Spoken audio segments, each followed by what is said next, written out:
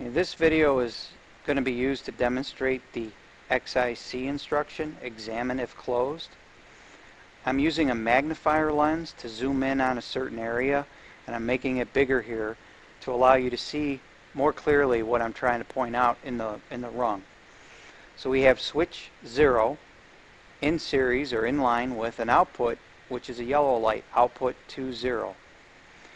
See, the address here is telling you that it's an input, I for input, colon means we are dealing with a word which is made up of 16 bits, so word 1 and bit 0.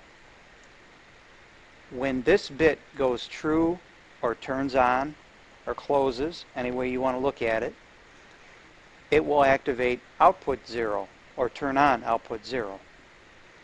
Its job in XIC is to see, examine if closed. Examine if your output is closed, or are you sending me a 1?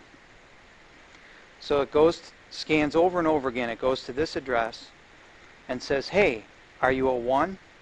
Well, you can see the switch is open. There is no input here at this point. So, are you a 1? No. That's why this is false.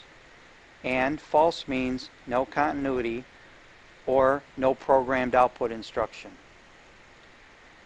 Now let's close the switch and stay zoomed in. Are you a 1? Yes, I am. You can see here it's closed now, sending an input signal. Are you a 1? Yes, I am. Then go true. You can see that this input is now true, allowing output 0 to be activated. Let's look at that address for the output.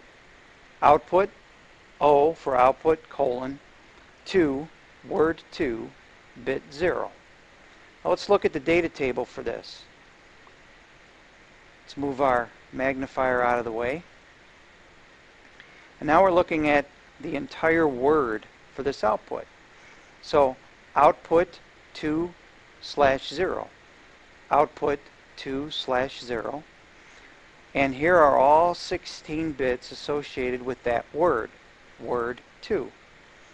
And you can see that that output is now a 1. It went from a 0 to a 1. It went true.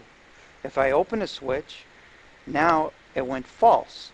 It is now 0 for false. We can look at the input the same way. We go to our input table. Here's input 1, and that's the same input address for this XIC. Make it go closed. Now that input 1, 0 went true, changed from a 0 to a 1, and now it is false, or 0.